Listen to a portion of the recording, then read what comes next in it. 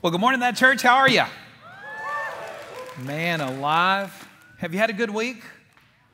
Yeah, the Razorbacks didn't lose this week. I feel like that's a success, man. You know, when you're a Razorback fan, you just celebrate the bye week. You're like, okay, we didn't lose. That's good. So anyway, I am super glad you guys are here. Something I want you to make note of is the Lord's Supper that's coming up October the 9th. The details are in your worship guide. Think about that, being here with us. It's a great night of fellowship and worship. It's just an incredible experience. And if you've never been to one, I just want to encourage you to come and be a part of it. You know, we are starting a brand new message series today. I mean, I'm talking about right now. It is called Believe It or Not. Now, a few years ago, this will date me. A few years ago, there was a show on television. It was called Ripley's Believe It or Not. How many of you are old enough to remember that? Okay? And how many of you wouldn't dare admit that you can remember that? But anyway, that's good. So yeah, it was a little while back, but it's a great show. Maybe you've seen there's a museum of Ripley's Believe It or Not up in Branson, I think it is. And you can go see what Ripley's Believe It or Not sort of celebrated was the more strange stories of accomplishments of humanity. You get to see a castle built out of matchsticks or something, you know, some kind of, you know, weather phenomenon or something. It was just the more peculiar stories. In that vein, we decided to put together a message series. And we said, you know, there's some stories in the Bible that are complicated, that are hard to believe. They're a little outlandish. And what we said we wanted to do was we're going to confront those stories head on.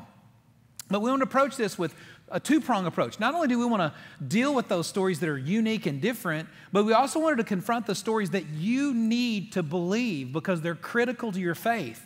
They're so very important. And so that's what we're going to be doing over the next few weeks. In fact, today, I believe we're going to confront what I would say is one of the greatest assertions of the Bible. In fact, it's the most important assertion of the Bible, and for many, it's super hard to believe. It's a story that the Bible tells us about. It's a person the Bible tells us about that's hard for us to acknowledge or even understand. In fact, of all the things in Christianity that's confronted, this one's confronted the most by the world at large. And what is that? It's the issue and the reality of God Himself. I mean, that's the most complex presentation that the Bible gives us, is that there is, in fact, a God. So often when we're in church, we sort of assume everybody's on the same page and we kind of talk about God here and we don't have much resistance. But when you go into the world, let's be honest. Social media has, I think, opened our eyes to this reality. A lot of the world doesn't see the things we see. And a lot of the world doesn't see the things the way the Bible presents them. And so I think it's important and healthy for you and I to look at these. And so we're going to look at the issue of God. Where should this story take us? What should we believe about God? What do we need to know about God? And so in one message, the best that I can in this limited time frame, I want to try to talk about the person of God. And I want you to at least have some things that you could put in your hip pocket and walk out here with and go, okay, I need to know that. That helped my faith. That strengthened me, and that brought me along the way. And so we're going to start with the very first book in the Bible, the very first chapter in the Bible, the very first verse in the Bible, the very first sentence in the Bible. And so you can find that. It's in your outline. You can turn in your Bibles. It's actually there in your Bible too. But Genesis chapter 1, verse 1, it says this. It says, in the beginning, what's the next word? God. That's right, God. God. The Bible walks into with no apology. The Bible doesn't care that it confronted someone's sensibilities. The Bible acts as if it doesn't matter. The Bible gave us no on-ramp. It didn't prepare us. It didn't say, hey, I want to get you ready because we're about to introduce you to something that's really going to be hard to believe, complex. No, the Bible just says, in the beginning, God. That's what the Bible says. The Bible lets us know right off the bat that there is something in someone that's greater than you and I. That there's something in someone that all of this He is responsible for, and He is someone that we answer to. And the Bible says, in the beginning, God. And of all the things that you and I must come to grips with, if we're going to have a right relationship and our faith is going to be directed in the right direction, the most fundamental beginning is I have to acknowledge and believe and understand that there is a God. I have to know that. It's huge. In fact, when you come to know God for who He is, many of these other stories that we're going to walk into in later days will be no stretch for you at all. If I can believe that there is a God that created everything out of nothing, then it's not hard for me to believe that God could walk on water. If I can believe that God called all things into existence, including us, by the voice of His mouth, then it's not going to be hard for me to believe that God is going to return and receive us to Himself. If I can believe that God controls all of human history, then I can also believe that God controls all of human future. And so that's what we have to come to grips with, is the person of God. When my kids were little, we used to play a game called Jenga. It's either Jenga or Jenga. I don't know which one it is. It's one or the other. Jenga, I think it is. Anybody ever played it? Jenga? Anybody? Yeah, like 3 of us? Okay, awesome. Well, it's this game where you take these like rectangular sort of wooden pieces and you stack them up and you sort of make like this little tower and you take turns. One person pulls one out and then the next person has to pull a piece out. And you don't want to be the one that the whole tower falls on. In fact, if you do, you lose. And eventually, as you go around and each person pulls, a non-load-bearing piece out of this Jenga puzzle thing, eventually you get down to the last one. The one that you know for sure. There's no way you could pull it out at all, because if you pull it out, you know for sure, and it's the only choice you've got. But when you pull it out, you know the whole thing's going to come crumbling down. God is the Jenga piece for life. He is the most critical understanding, the most important truth you will ever buy into, believe in, trust, and know and understand. Nothing is in front of the knowledge of the reality of God. Nothing. He is the Jenga piece of all the things that you and I need to know. And Genesis 1:1 says, in the beginning, God created the heavens and the earth. The writer of the book of Hebrews in chapter 11, verse 6, he says it this way. He says, it's impossible to please God without faith. Now let's define what faith is, because oftentimes you'll hear people say, well, I trust in my faith, or my faith is important to me. What do you mean by faith? Here's what the Bible says. The Bible says anyone who wants to come to God, must believe that God exists. That's where it starts. We have to believe that He exists. He goes on further. He says, and that He rewards those who sincerely seek after Him. And that's what we're going to look at, is we're going to look at the person of God. We're going to work on exercising our faith. We're going to work on trying to understand and trust and believe in and commit ourselves to a God who has a calling on our life. That's what we're going to look at together. So if you've got your outlines, write this down. First point, number 1. We're going to talk about the God that existed before all beginnings. Genesis 1:1 says, in the beginning, God created. Genesis, the writer of the book of Genesis, lets us know that God predates the beginning of creation. See, God wasn't part of creation. He wasn't post-creation. God is the creator. He created. He's the first mover. He's the one who made this happen. And before anything was ever created, God exists. And here's what the Bible asserts about God. Take this down. Think about it. Number 1, He's self-existent. God was not created. He was not concocted. He was not manufactured. God existed before any beginning. He always has been and He always will be. There's a word we use for it. It's eternal. God has no start or no ending. He has always been. He is without end. He's without beginning. He is God. That's what the Bible asserts about God. And so one of the elements of our faith as Christians is that we believe that God has always been. And so you'll hear people say, well, you know what? You have your faith, but we have our facts. You ever heard that? That's what science will assert. And I would say this, is that science is one of the most confusing magic shows with smoke and mirrors that you'll ever participate in. Much of science, not all of it, but much of science is that way. Because the truth is that what science will tell you about a fossil record. Science will tell you about carbon dating. Science will tell you that the billions and billions of years that went into all of this, and science will talk about all kinds of things, how the evolution of animals, it'll talk about oscillating universes and expanding universes and all kinds of other things, which, by the way, these theories continue to change. Because as they become testable, every single major tenet of the original theory of evolution has been shot down. Every major tenet. But they just replace it with something else you can't test. But every time it becomes testable, we shoot them down. But here's what I'll say. Let's go outside the fossil record. Let's go beyond all that. Let's go back before all of that. Let's go back before there was any kind of animal or any element that could make up an animal. Let's go all the way back. And let's ask this one simple question. Where did the universe come from?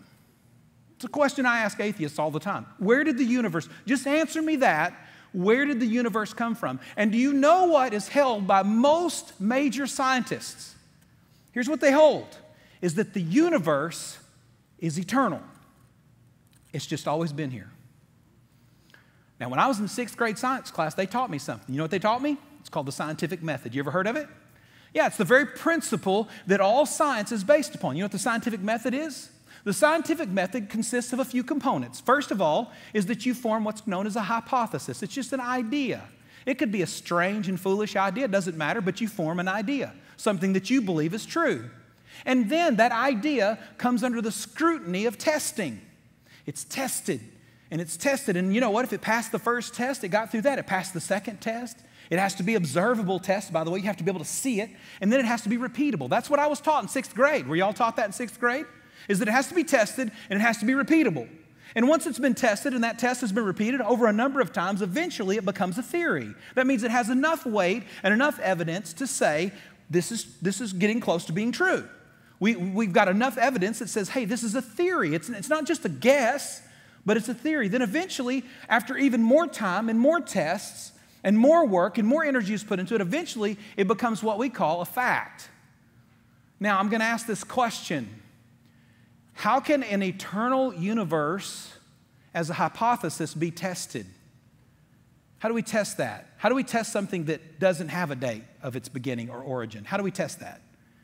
How do we repeat that test? You can't. You want to know why? Because it's not testable.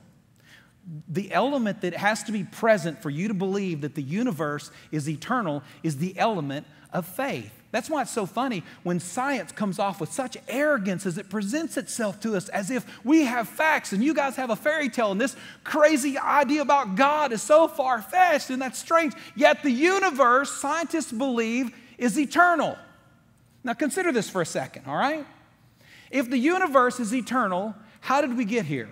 What science will say is over a long, long period of time, billions and billions and billions of years, all of the right elements found their way together, and those elements, by the way, have always existed. They were eternal. They found their ways together, and they came together, and they made something intelligent, something creative, something with systems and responses, something with cognizant understanding and intelligence. That's what they'll tell you. Now, here's what I'll say. I feel like I have a lot of faith, okay? But it's a stretch for me to believe that something that has no intelligence, that has no ability to test its origins, somehow brought parts together that we don't even know what they were, and somehow they came together over a period of time and made something that is so intricate with detail as living organisms is a stretch for my faith. I don't know about your faith, that's a stretch for me. And so one of the things that you're going to learn is that your enemy is really good at deception. And so what he wants you to do is he wants to confound you with some kind of strange ideas and make you believe that what you believe and hold true is really a stretch, but the truth is it's a much greater stretch to believe that everything came from nothing and there was no intelligent design behind it. There was nothing of any wisdom or intellect that made what has been made. That's what science wants you to believe and wants me to believe. See, the truth is the Bible presents something very different. The Bible presents that there is an eternal creator. We don't skirt that issue. In Christianity, we don't skirt the issue that we can't prove it or fully understand it, that God is way beyond our understanding. But we can look around and go, look at the detail and all that's been made. Is it possible that all of this is some cosmic accident? I want you to look at your own hand for just a second. Think about this hand, okay? Think about all the moving parts of this hand and all that it can do. Is it possible that something without wisdom, understanding, knowledge, or intellect provided a hand for you? Is that possible? I mean, years ago when I was in science, which was a really long time ago, and I'm not going to talk about it. I was in school. It's a long time ago. When I was taking science class, we used to use this term. You know what we'd use? We'd call the simple single cell. You remember hearing that? Simple single cell. You know we don't say simple single cell anymore. You want to know why? Because now magnification is at a place that simple single cell, we've opened it up and we've looked inside of it. And you know what we found? There's more chemical reactions in that simple single cell than happens in New York City in a year in 1 second. It's crazy, right? What we've learned is that things are way more complex than we thought. And the more complex they become, the more far-fetched it is to believe that they happened on their own, by themselves, with nothing pushing them. Aristotle said that there's no way for something to happen without first there being a first mover, which Aristotle, by the way, was an atheist, right? Learned that. The Bible says, though, there's a very different story. That God is the creator of all things. He is self-existent. He is eternal. And if you look around and if you just give yourself a moment to look at the evidence and absorb the evidence and consider the evidence, think about how much detail is in this creation. Think about how much detail is in your eye or in your body or in the other complexities of the systems that run your body. When you look at those things, it is impossible, or at least preposterous to me, to believe that those things could have come about with no help, no wisdom, no knowledge. It's impossible. I don't think it's far-fetched for us to trust that there is a God who's always existed. You can see his handiwork. We can see the proof in all of creation. Over and over, we can look and we can see the proof. So, as we look in this and as we consider more about it, one of the things that I want us to consider is this, is that God is eternal. That's a big deal. It means he's always existed. In other words, God's never had a birthday. Never had birthday cake. Isn't that sad? No birthday cake? Man, I don't know if I'd want to be eternal if I didn't get no birthday cake. And no birthday cake. And I know some of you overachievers are going, hey, what about Jesus? We're going to get to that. That's pretty good. You got a Jesus bumper sticker. I like it. We are going to talk about Jesus because the reality is that Jesus is God. That's what we believe. That's what the Bible presents. Not only is there an eternal God who made all things, created all things, he's self-existent, always been, always will be, but also that God, he came incarnate, or he took on flesh. He became one of us. That very first Christmas, you know what happened? God became a person.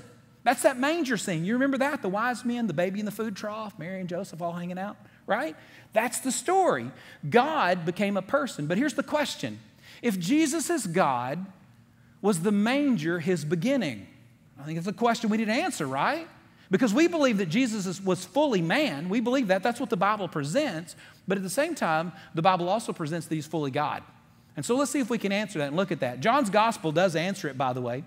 John is the oldest writer of any of the Gospels. He writes this way late in life. He's an older guy. He's got gray hair at this point when he writes his gospel. It's sometime after the death, burial, and resurrection of Jesus.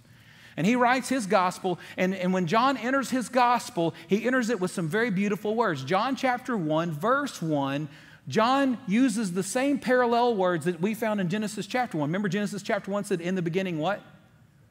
God, that's right. In John chapter 1, he says, in the beginning, the Word.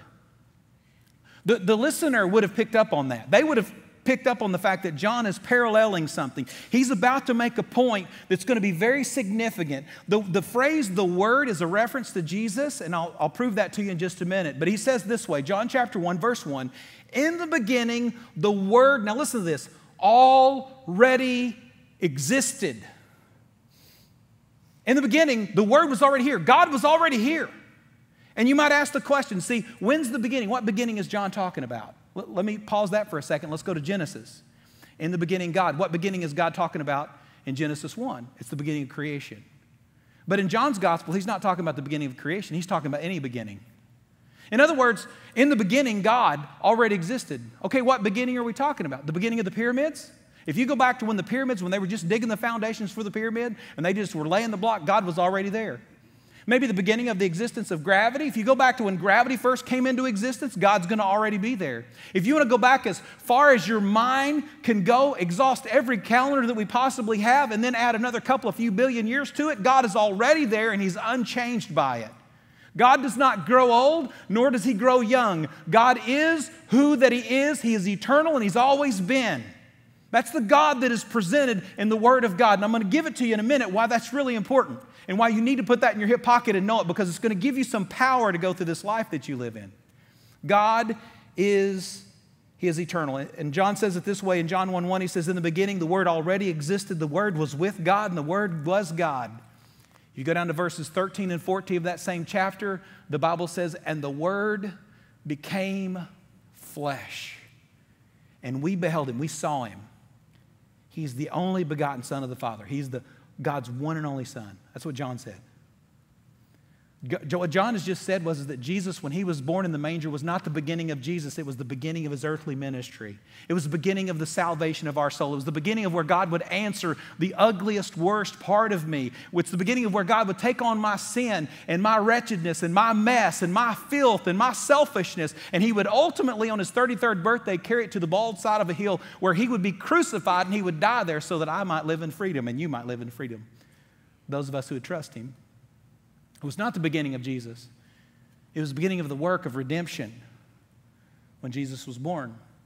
God is eternal. And you say, okay, so I've got some good ammunition for my scientist friends and my atheist buddies, but how does this help me live?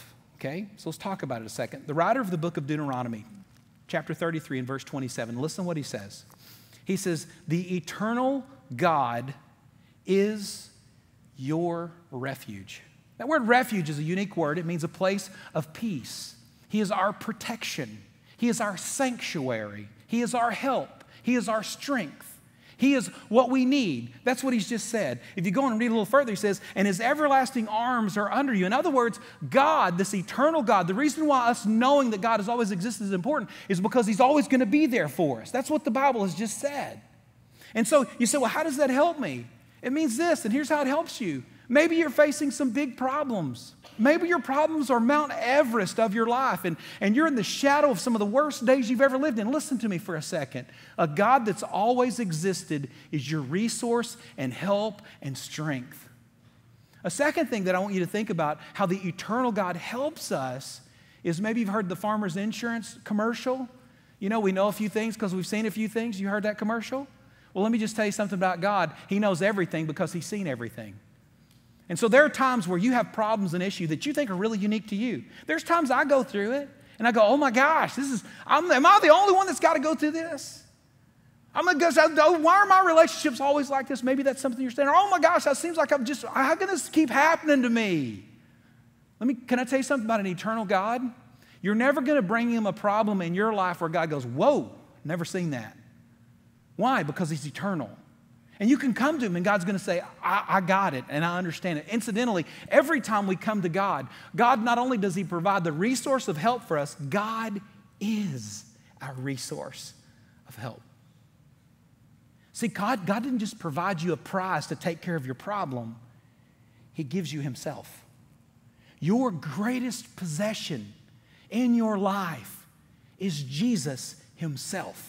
Not what Jesus can give you, not the big house you desire, not the car with the cool 20-inch wheels, not that whatever it is that you're pursuing, whether it's success or a relationship. Listen to me, your greatest resource of help, the greatest completion of your life is knowing that Christ is sufficient and he's more than enough and he's all that we need.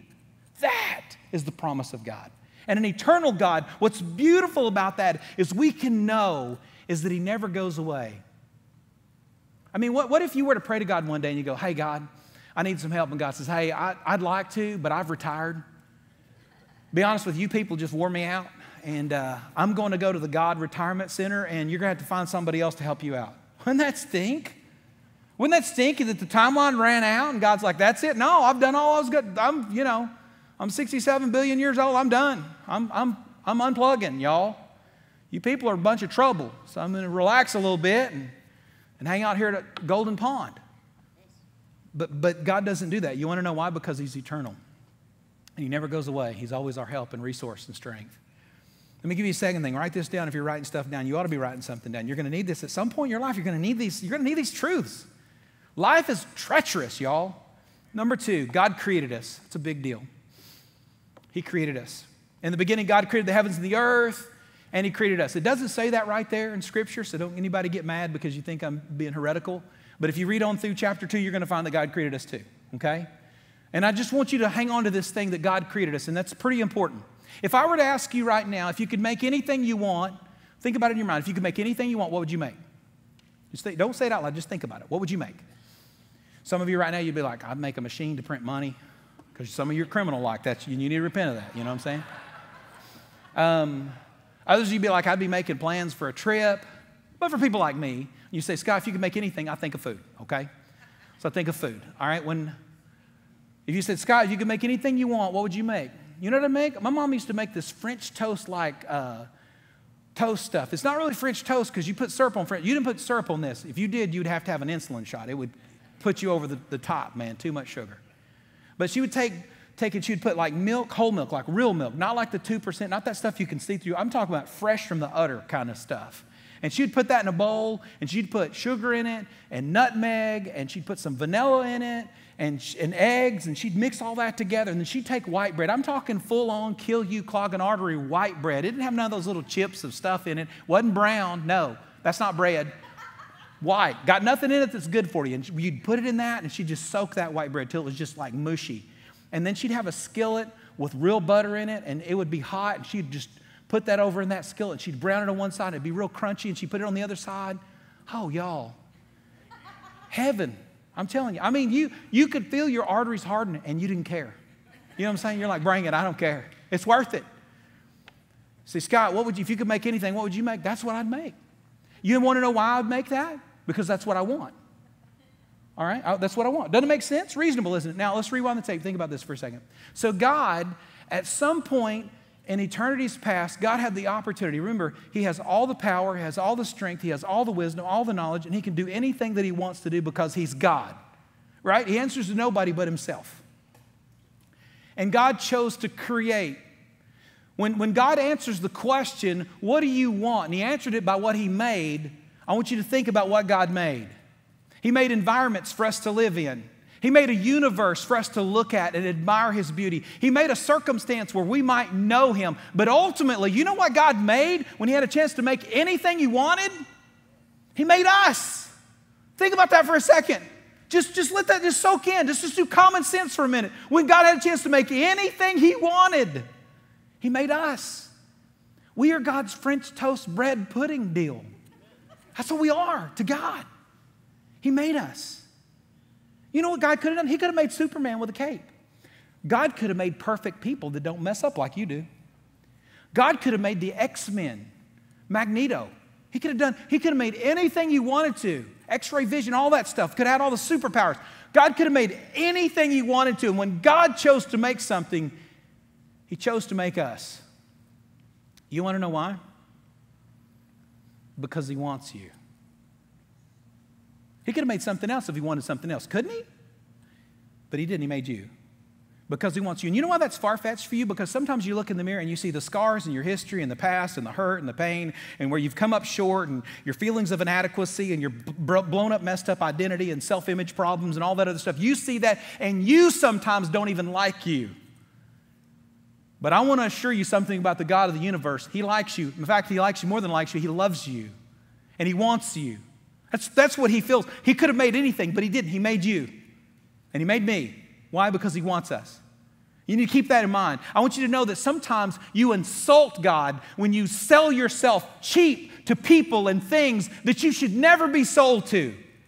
God looks at you, and I'm sure it grieves Him from time to time when He looks at your life and He looks at your thought process and He looks at how you evaluate yourself and how you value yourself. God looks at you and goes, why would you sell out the most precious possession that I have? Why would you sell it so cheap? God created us. Keep that in mind. That's something about God you need to know. Let me give you a third thing. God is powerful. He's powerful. The first sentence of the first verse of the first chapter of the first book in the Bible says, in the beginning, God created the heavens and the earth. In one simple sentence, and it's just sort of just spit out there as if it's no real big deal, God created the most fundamental elements for life in one moment. Created all things. Scared you, didn't it? Good. Now we're awake. He created everything. You know what He created? Time, space, and matter. In one movement, God created everything. The Bible says, in the beginning. Did you know that before the beginning, there was no beginning and there was no time? Did you know that? Did you know that God needs no wristwatch? He doesn't need to have a calendar. He doesn't have to have a to-do planner. You want to know why? Because He's eternal. He has no date to get to, no date to get away from. He's not waiting on something to happen. He's not looking forward to anything. He already has all things within His capacity. He knows everything now. That's God. But at the moment of creation, because God knew we would walk into this and we would have to have an understanding and a reality of time, God created time. In the beginning, God created time. In the beginning, God created the heavens and the earth. The heavens, God created space. And He created the earth, God created matter. God created time, space, and matter in one movement of creation. It's encapsulated in one sentence, but I want you to think about how powerful that is.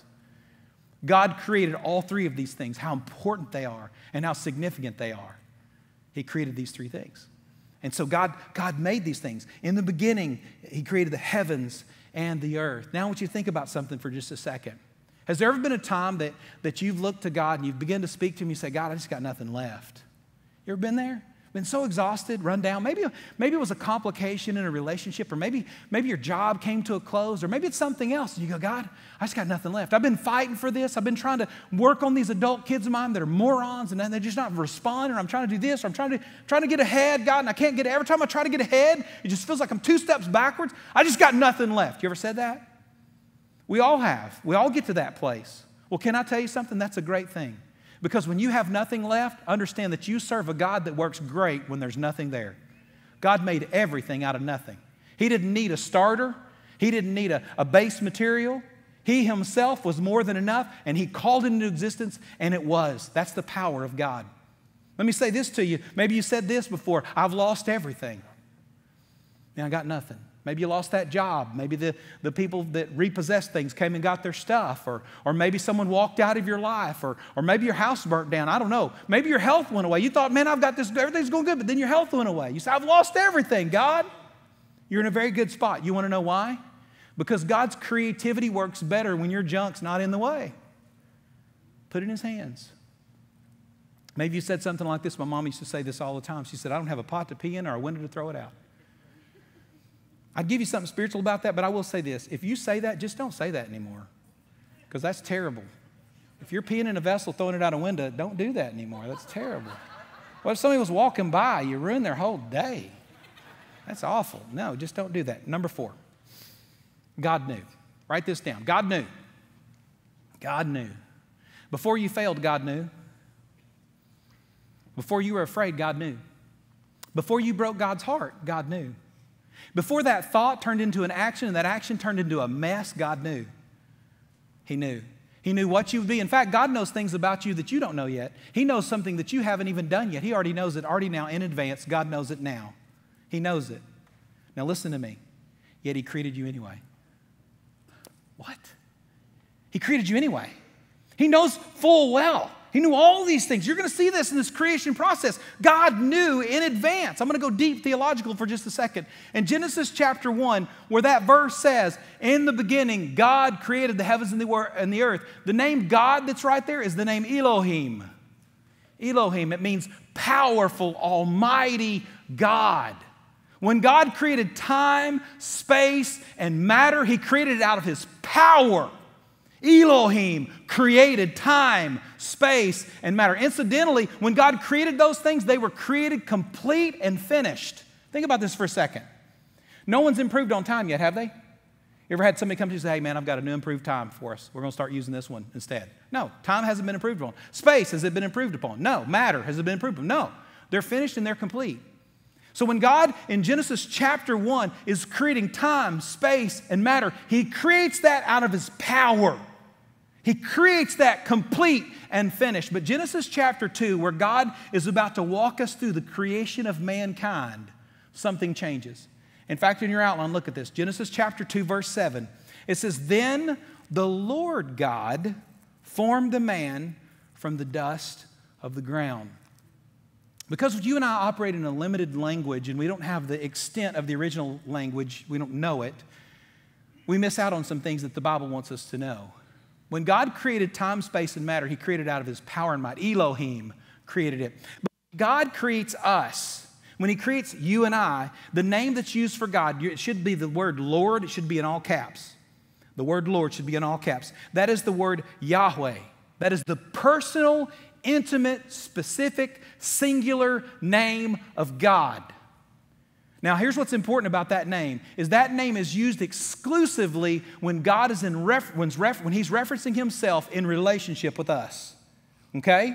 When God created the heavens and the earth, He creates it out of the power, mighty Elohim creates it out of the power of God. But when God creates us, He creates us and He changes His name so that you might know that He shifted gears. When He created the heavens and the earth, power and might, almighty God, ruler, who reigns over all things. But when He created you and I, His name changes. And it's not a subtle change. He changes from creator and author and power to savior, to former. In God's creation story, if you look in Genesis chapter 1, God never touches anything. When He creates the universe, the Bible doesn't say, you'll say, God threw the stars up in the sky. No, He didn't. The Bible says He called for them to be, and they were. God never touched the light. When He made the light, it didn't happen that way. When God created the heavens, God just called it into existence and it happened. For the first time in all of creative history, God records that when He makes us differently. See, when He creates all these other things, He calls them into existence. His power makes it happen. But when He creates you and I, you know what He does? The Bible says that He takes the dust of the ground. And I want you to think of the intimacy of a God who is making something that really means something to Him. He's a craftsman. And the Bible says, from the dust of the ground, He formed us. And then He breathed into our nostrils the breath of life, and we became a living soul. In this story, here's what's big. When God formed us, when God made us, what you see in this story is God understood that we would be a project. You know what's interesting is that when God creates man, man is not full and complete. He's a project. God knows it. God changes his name the moment he forms us. Why? Because he knows that he's going to have to help with this project. When God formed us from the dust of the ground, you know what God did? He said yes to the cross. He said yes to a bald side of a hill. He said yes to a brutal beating that he would suffer. He said yes to his blood being spilled. He said yes to a tomb that his broken, dead body would be placed into. He said yes to all of that. He said yes to the centuries and centuries of disobedience and rebellion and hatred and anger and bitterness and meanness that comes along with humanity. God said yes to all of it. God said, I'm in it because I want them and I love them. I know they're a mess, but they're mine. And I want them. That's what God said in this story. It's a huge truth. It's a huge truth. Here's the issue. God's answered this question. God, are you up for the project that we are? Are you up for the project that we are? God said, absolutely. Not only did I make you, but I'll pay whatever it costs to save you. God's already answered that question.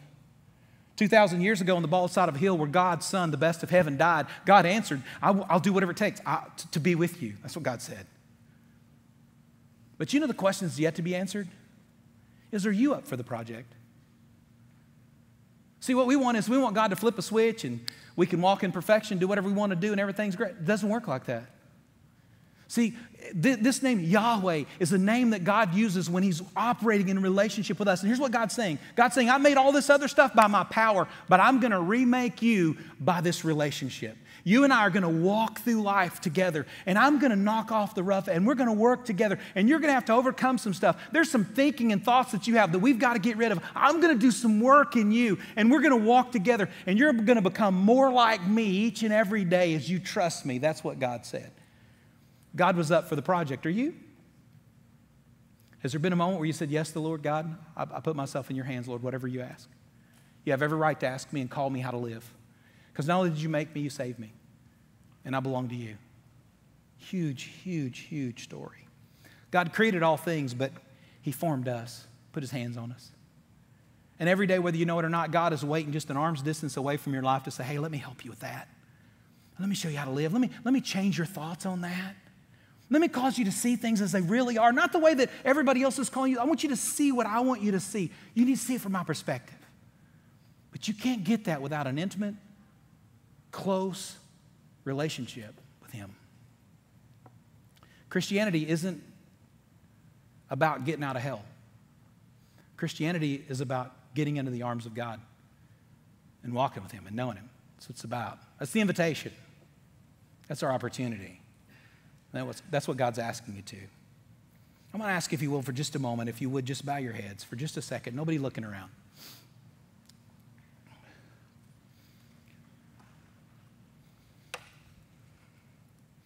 The eternal God that made all things. He existed before any beginning. By the way, God is at every beginning. Are you ready for the beginning of a new life? God's in that. He's there. Are you ready for a new chapter that's committed to him? God's in that. He's there. Are you ready for your world to be transformed and changed? The beginning of that, God's in that. He's there. Today, God is inviting you into a deep, real, rich relationship with himself. He created you. Why? Because he wants you. He's powerful. I know the obstacles you face, but God's greater than those. And ultimately, God knew the worst of you. He already knows. Nothing new to him. Are you ready for a relationship with him? If you are, why don't you pray with me? It's not about you and me. It's not about you and the church. It's not about you and anything else. It's about you and God. Today you have a chance to talk to him. Put your life in his hands. Take him up on his offer of forgiveness and a future. If you're ready for that, just pray. Just right now. Just silently. Just speak to God. No one else needs to hear this. Is you and him. You and him. Just say this. Say, Lord, I want to have a relationship with you. I need you, God. I can't do this myself. God, I need your power and your strength.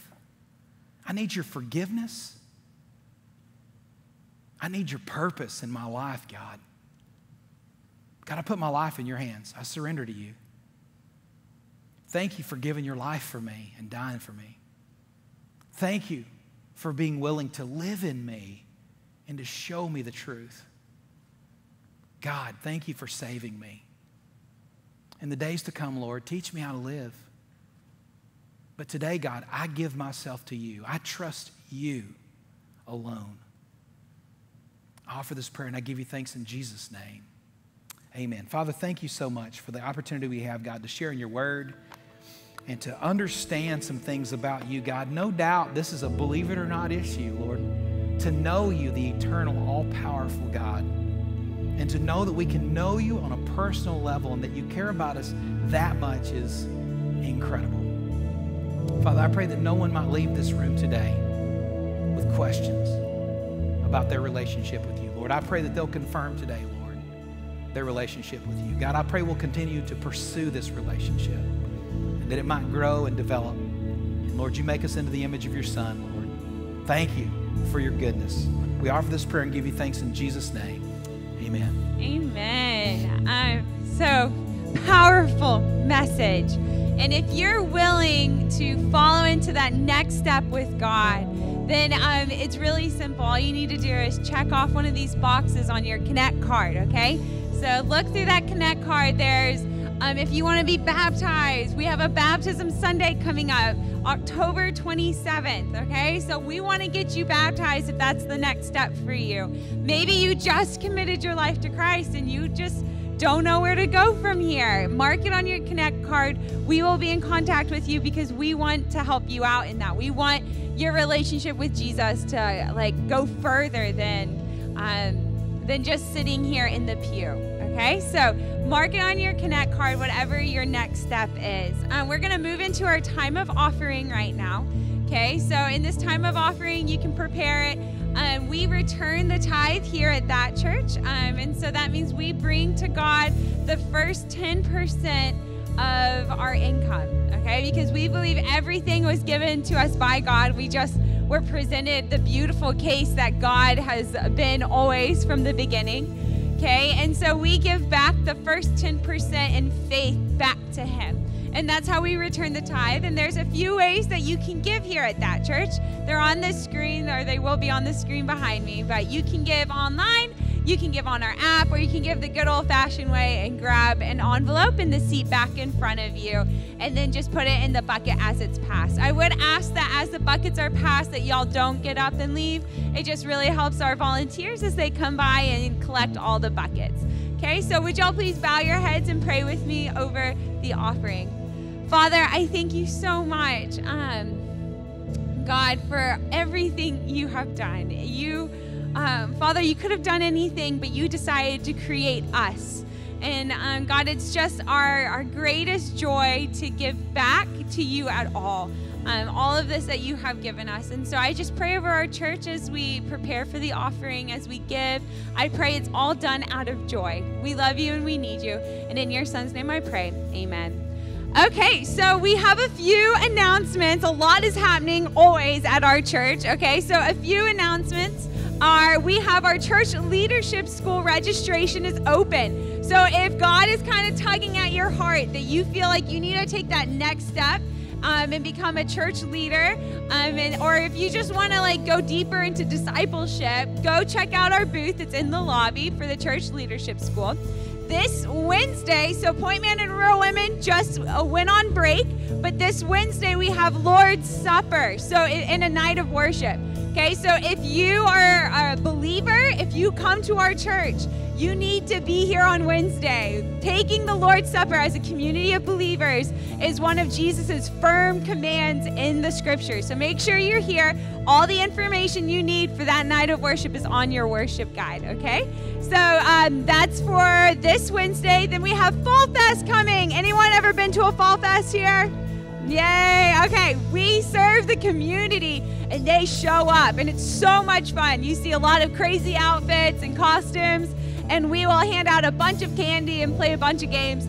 So if you've never volunteered at that church before, then please fill out that Connect card. It's a simple one-time only volunteering thing that you can start to get to know people and serve the community. And here at That Church, we love this city. And we're doing 2 really important ways to show our love for this city. And the first way is we are doing Thanksgiving food boxes, okay? So we have talked to a bunch of the schools in the area to find out those kids and families in need. And we've got food boxes that y'all will fill up with food and hand out Thanksgiving food to those families. And then the last thing we're doing, or the next thing we're doing, is our angel Christmas tree project, and that'll be super exciting. And in just a few Sundays, y'all will have invites for needy families. Okay, guys, thank y'all so much for staying put. Y'all are great, and have a great rest of your Sunday.